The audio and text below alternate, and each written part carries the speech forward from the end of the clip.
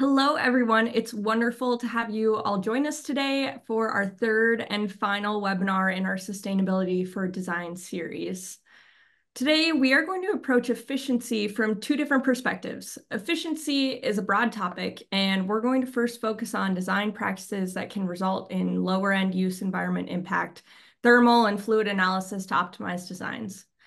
Then we'll talk a little bit about operational efficiency, getting the most operational efficiency, OEE, and monitoring manufacturing efficiency metrics using tools like ThingWorx.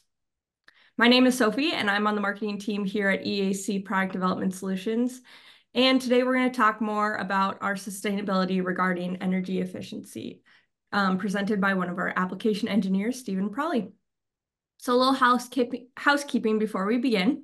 If you have any questions during the presentation, please do not hesitate to type them into the chat and we will make sure they get answered. And we'll also have time at the end for questions.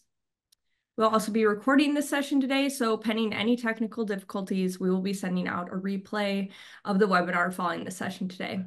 And I'm going to start off by giving a short introduction of EAC, and then I will hand things over to Stephen.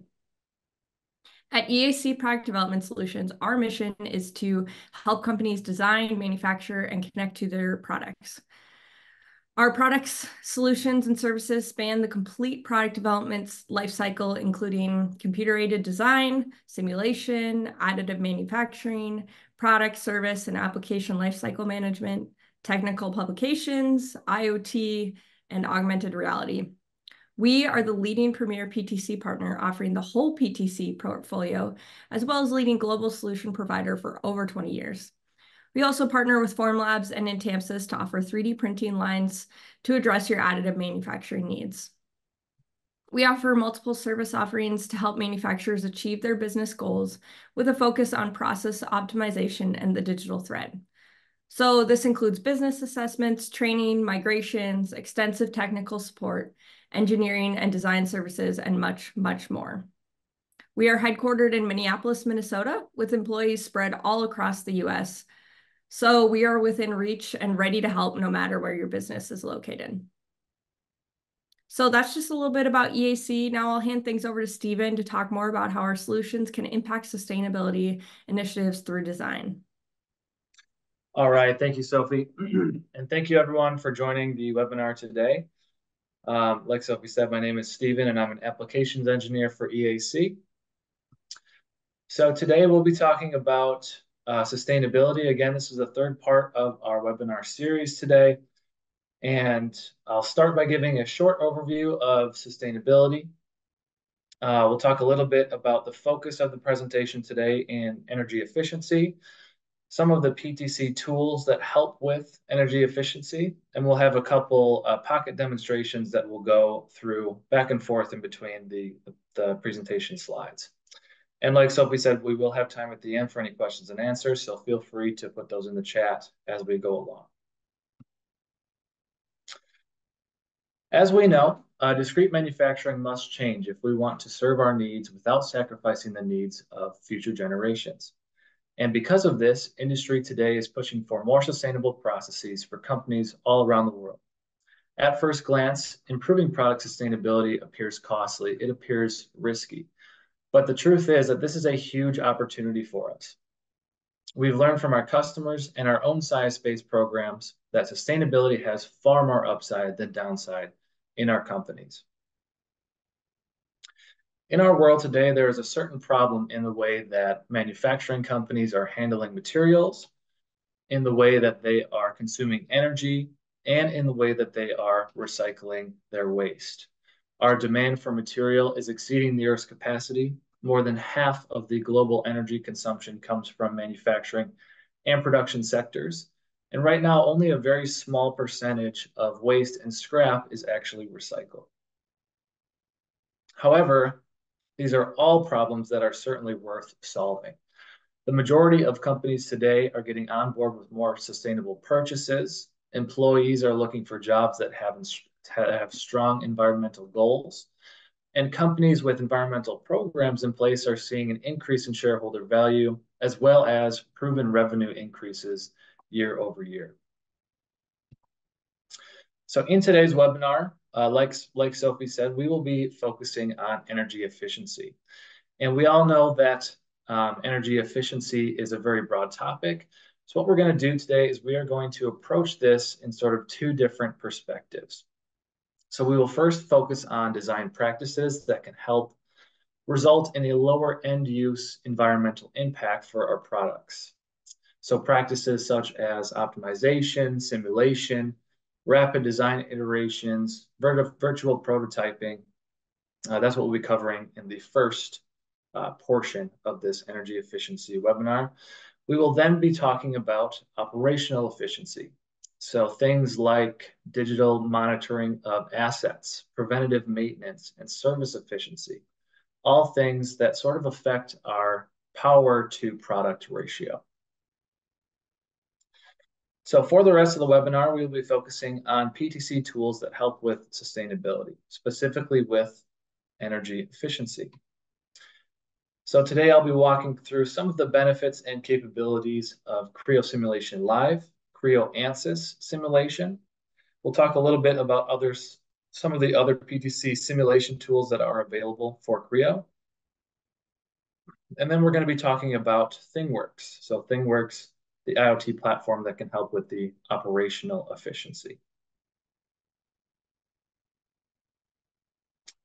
And we'll start off with Creo Simulation Live. So Creo Simulation Live is a great tool for enhancing energy efficiency, not only for the product use itself and end use environmental impact, but also the process of creating our products. In terms of the product itself and its end use, Creo Simulation Live can help us to achieve things like material optimization, leading to less energy consumption during manufacturing, during transportation. It can also lead to lighter, more effective designs that will help with energy savings during the product's operational life. Quickly being able to reduce stress concentrations will help us to build more durable products that will require fewer replacements, reducing the overall energy footprint associated with production, shipping, and disposal. In terms of the product development process, the speed and the interactivity of CSL will help users to create rapid iterations, rapid optimizations without needing actual physical prototypes, overall reducing the time and resources needed to arrive at an energy efficient design. So today we're going to be showing Creo Simulation Live. I have a short demonstration for us going over a structural analysis. And a lot of you might be thinking, structural analysis, how does that really help with energy efficiency? In terms of energy efficiency, in industries such as aerospace, automotive, really the lighter we can create our products, the more energy efficient they will be while they're being used. So that's what we'll be going over today. And you can see here I have Creo open. I'm in the live simulation tab, indicating that I have CSL open for us. And over on the left here, you can see that we have the ability to create different simulation studies. So if I wanted to add a simulation study to this, I could from right here. And I could do structural, thermal, modal, or fluid simulation studies in here. Now, under our structure study, you can see that we have a list of constraints placed on our motorcycle swing arm that we're using today. We also have a couple loads that are placed on here as well. So once we have our loads and constraints, our study set up, we can go ahead and hit simulate. And in the background, Creo Simulate will start generating these results in real time. And you'll be able to see just how quick we can generate these results. In the matter of about 10 seconds, we have the first simulation study complete. So today, like I said, we're going to be focusing on stress concentrations. So we're going to be focusing on the total von Mises stress, the max von Mises stress rather. And what we're going to do is we're going to be making some design changes to this product. Now, the great thing about Simulation Live is that we can do these design changes without having to exit this application. It's fully embedded in Creo, which is a big plus in terms of being quickly able to make design changes and see how they affect our actual application and our goal of reducing this stress. So what I'm going to do first is I'm going to set up a simulation probe, and we're going to take the max von Mises stress for this entire assembly here. We'll go ahead and save that. And under query, we're going to accumulate this data as we make design changes. And what that will do for us is it will show a comparison of that max von Mises stress value as we make these different design changes with our part here. So the first thing I'm going to do is I'm going to open up one of these parts, and we're going to actually change the actual profile of this bar here. So right in this window, I can go over to my sweep, and I'm going to change the actual sketch profile that we're using here. And instead of having this rounded top in this profile, we're going to make this more of a rectangular profile bar here.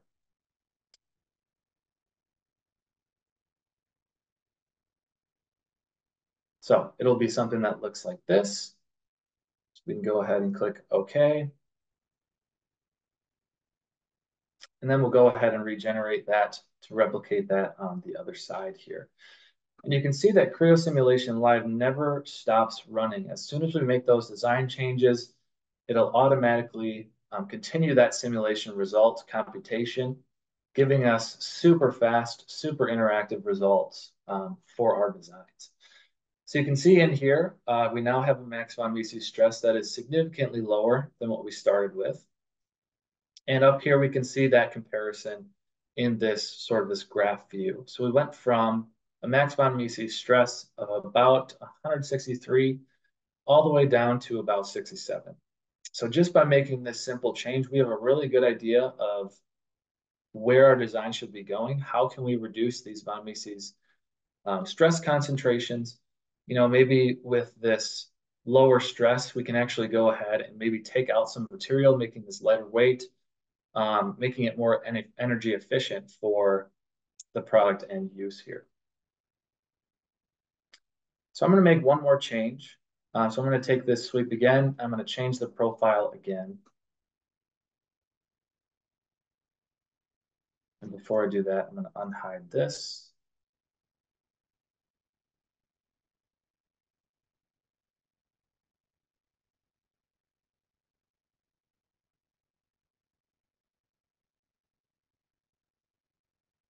And this time we're going to have more of an elliptical style profile for our swing arm.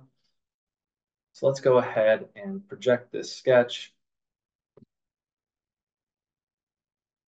And we'll replace some of these sketch components with our new sketch.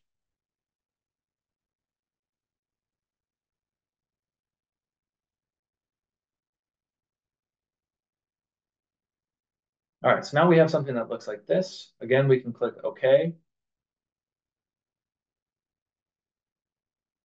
And again, we will regenerate this to replicate that on the other side. Creo Simulate's doing its thing in the background. It's solving this while we're making these design changes. And we can see that according to this design change, that max von Mises stress value went up again. So just by making these 3 different iterations, we know what is the best route to go with our design in terms of lowering those stress concentrations. So overall, CSL can help with many aspects of energy efficiency. It helps to find optimized materials. We could easily change the material of this bar if we wanted to. It helps to find durable designs, helps to reduce energy and waste on physical prototyping, all while performing at a very rapid and energy-friendly manner to deliver us quick and accurate results.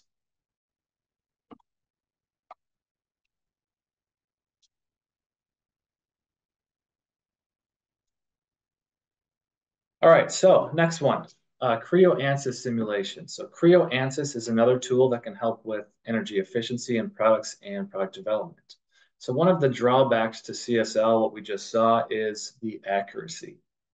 Although it does give us a really good idea of where our design is going, where we should be going in terms of our goals, there are some limitations to the constraints. There's some limitations to the mesh refinements. that deliver us the most accurate result. And this is really where Creo Ansys shines, powered by some of the best technology in industry today. Creo Ansys can bring us accurate simulation results that will lead to more energy efficient end use applications. So in this next demo, we're going to be showing Creo Ansys, and in this case, we're going to be doing a thermal analysis. So a little more directly related to energy efficiency with this one.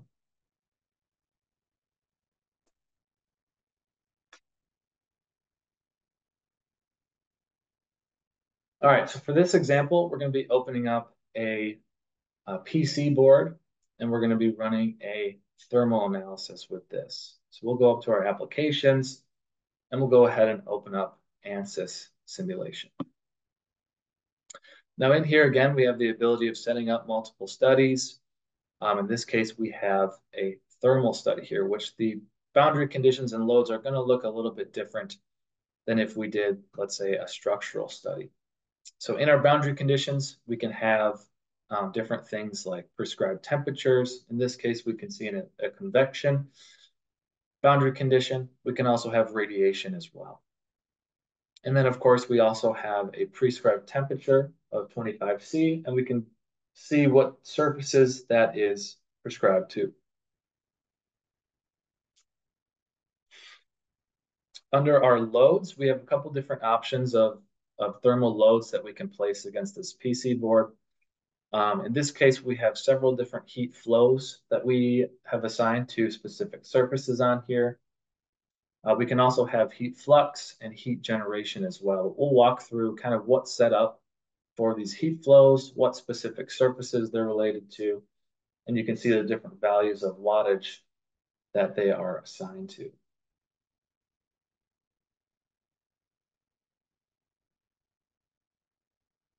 So for this third one, you can see these different parts down here in the bottom left are assigned with a different heat flow value.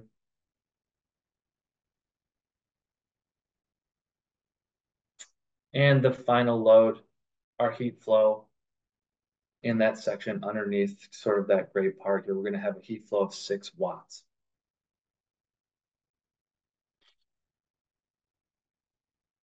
Now this is where we have differences between Creo Simulation Live and Creo Ansys. So one of the things that we can do with Creo Ansys is we can automatically detect contacts. So within this assembly, obviously we have parts that are intersecting. Creo Ansys is going to ask us, how do we want to define those contacts? How do we want to define those intersections? So what we can do is automatically generate those contacts, and you can see all of them located here.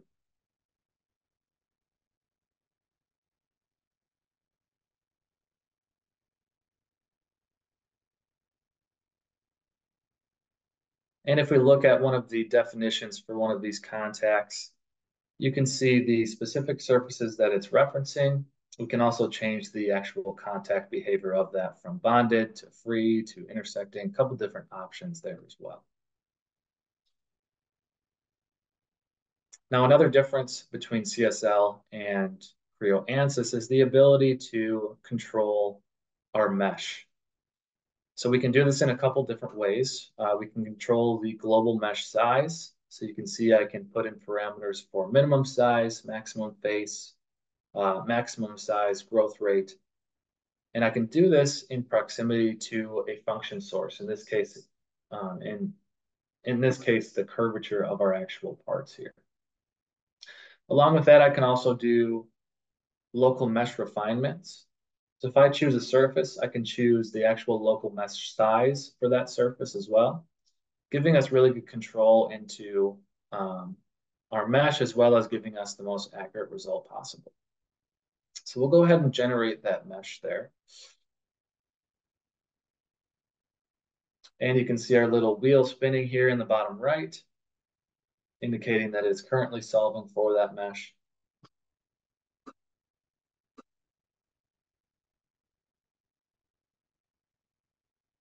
And once that completes, we can go ahead and show what that mesh looks like.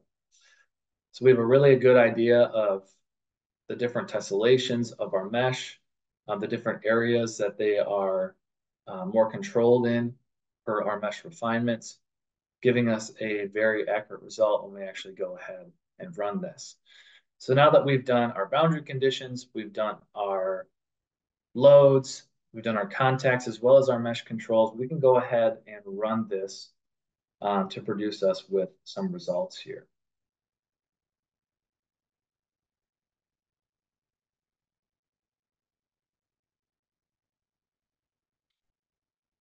So we can see that this analysis has been done in terms of the mesh, the actual solving, and the results for us.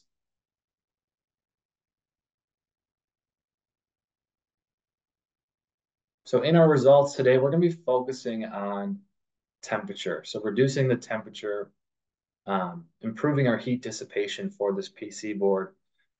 And you'll notice that as we look at the results, we can see sort of this gradient view of where that high temperature area is. There's a couple things that we can do with this, and you can kind of see the differences between where that temperature is high, where it is low on our entire assembly here.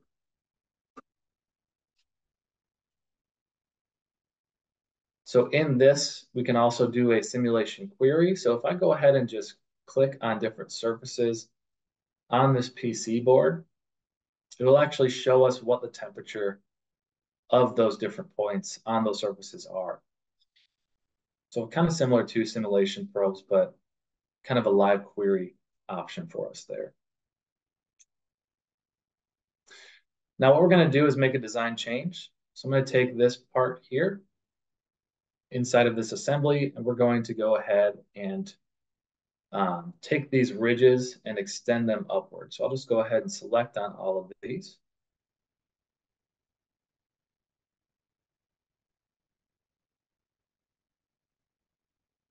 And using flexible modeling, we can quickly change the actual height of these. So go ahead and just extend those up a little bit to see if that will help with reducing that maximum temperature.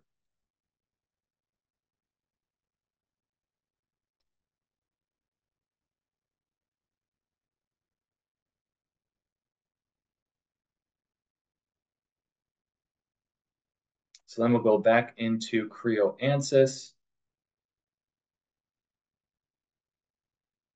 And that yellow flag indicates that we have changed geometry. We have to run this again. We get a little message about that. And we'll go ahead and run that simulation again for us.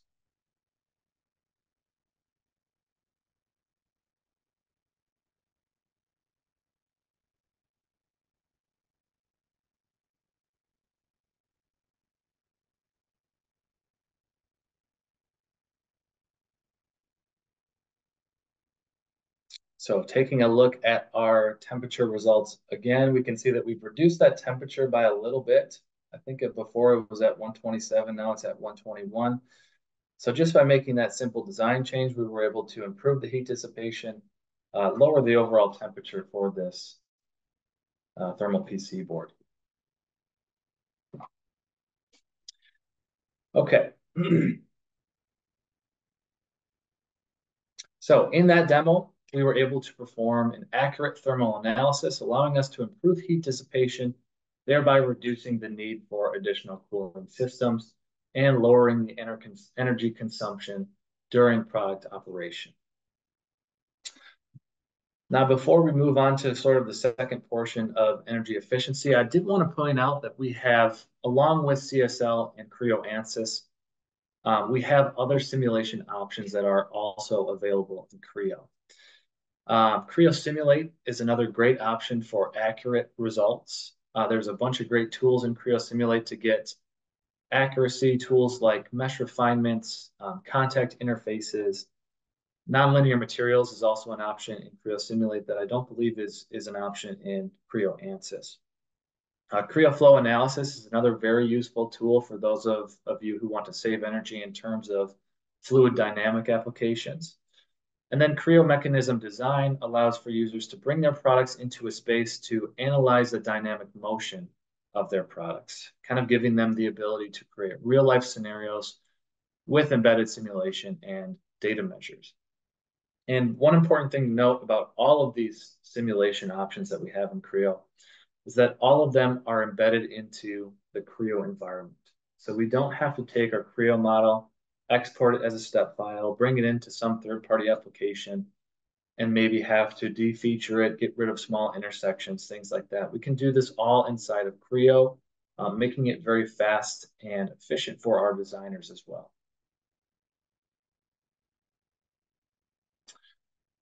All right, so the next product we will talk about is ThingWorx. So ThingWorx is an advanced IoT platform designed to help companies digitally track and manage their assets and operations.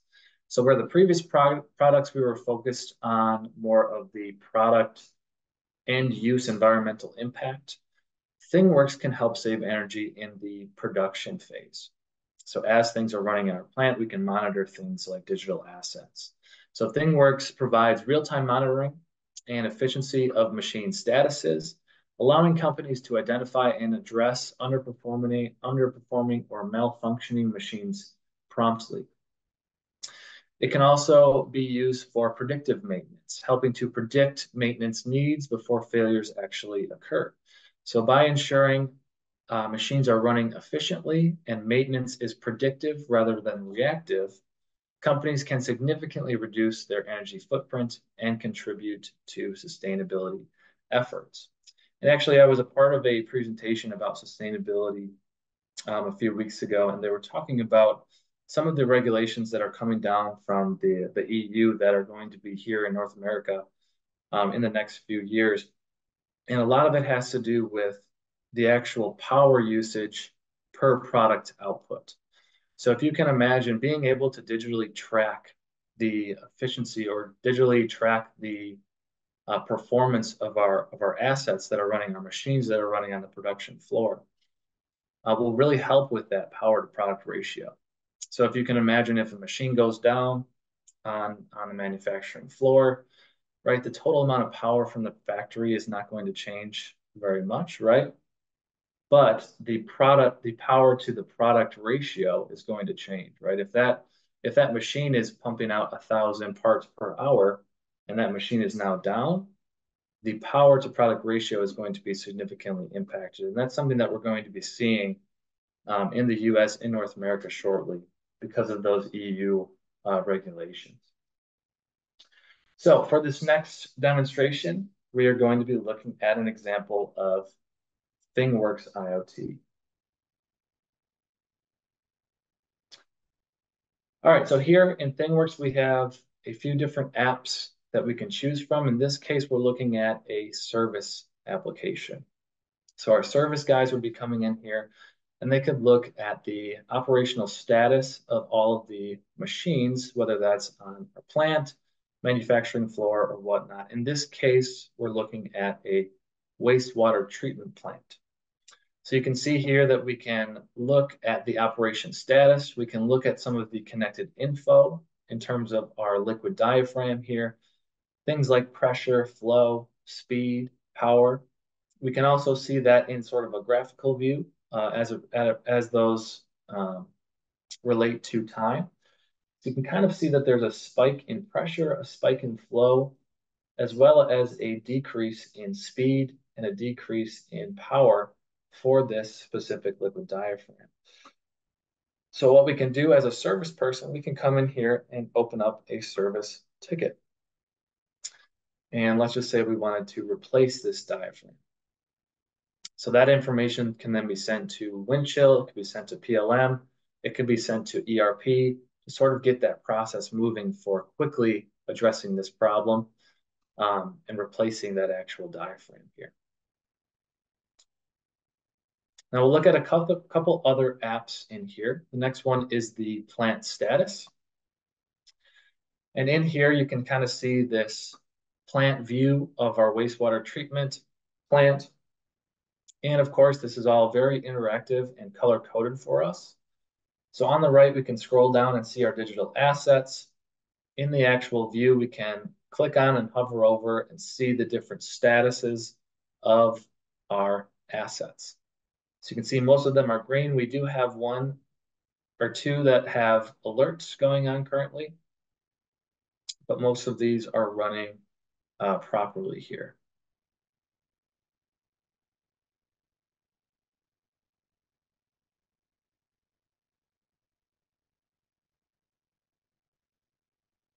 Now we can even go as far as incorporating weather information. So we can basically put in whatever we need that affects our operational efficiency in here. For example, if the weather is supposed to rain for a wastewater treatment plant, obviously that might affect how our wastewater um, operational efficiency is actually working for us. Now, inside of this liquid diaphragm warning, we can see the alert type. If we actually click on that, it'll give us more details into what exactly is going on here, some of the history around that as well. And if we click into the actual diaphragm, we can see attributes associated with this machine. We can see the performance, and we can see the lack in performance of the end of this week that we're looking at. We can also look at an alert for our sedimentation tank in this example. But let's go over to another app here where we can kind of see this in a different view. And this is sort of the process view application that we're opening up here. So instead of actually seeing the whole plant, we can now see sort of the flow of water as it's working through our different machines and being treated. And again, this is going to be very interactive. We can click on these different items. It's going to be color coded for us, letting us know which assets are performing correctly, which ones have warnings, so on and so forth. So as we click on the sedimentation tank, we can see that warning. We can see some of the graphs in terms of wastewater influent, in terms of pressure, and maybe how those warnings have occurred based on those measurements. We can also look at our diaphragm, again, pulling up attributes about this, pulling up that warning that we looked at, and showing some of these graphs. And based on different roles, we can open up different views, and we can actually see the operational efficiency based on what your role is inside of the actual company here. So what ThingWorx will do is it will present all of our data in terms of manufacturing and operations, and help us to achieve that full operational efficiency, helping us to be more more preventative instead of reactive in terms of our machines and in terms of our production and power usage. All right, so that was all I wanted to go over today. I'm not sure if there was any questions, but now would be the time to enter them into the chat. All right, I will take a look here and see if we've had any come through. I'm not currently seeing any questions here. I was thinking, so based on the simulation presentation that I attended at PTC, I'm guessing the latter of our two energy efficiency topics, or what we were focusing on, was about lowering a company's energy usage per output and how much energy and carbon usage is eventually linked to a product's passport. And so just higher level going over, okay, so we're starting with the energy that a product puts out, and then what actual manufacturing plant as far as their carbon footprint goes, and how we can make that more energy efficient. Would that be a good summary of what you were trying to get at there, Stephen? Yeah, absolutely. And also along with that, using dashboards like we just saw through ThingWorx, we can actually track and get a really good idea of what our total power usage is in terms of all the machines that are running in our plant as well. So it's not only, the power to product ratio, but it's also, are we achieving our power goals as a whole as well? So there's a lot of different goals, sustainability goals that we can hit with dashboards through PTC ThingWorx. Absolutely. Awesome. Yeah, thanks for expanding on that a little bit. Yeah. Well, I'm not seeing any questions right now, but obviously if anyone has any questions, reach out to Stephen. We just want to say a huge thank you. We appreciate everyone being here and learning how you can use tools like Creo Simulate, live Creo ANSYS simulation, and ThingWorx to improve your company's sustainable impact on the world.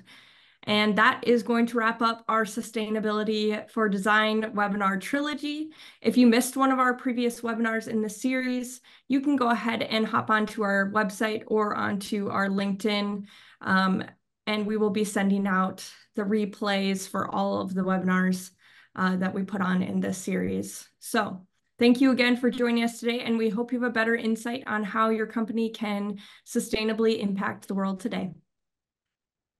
Thank you all.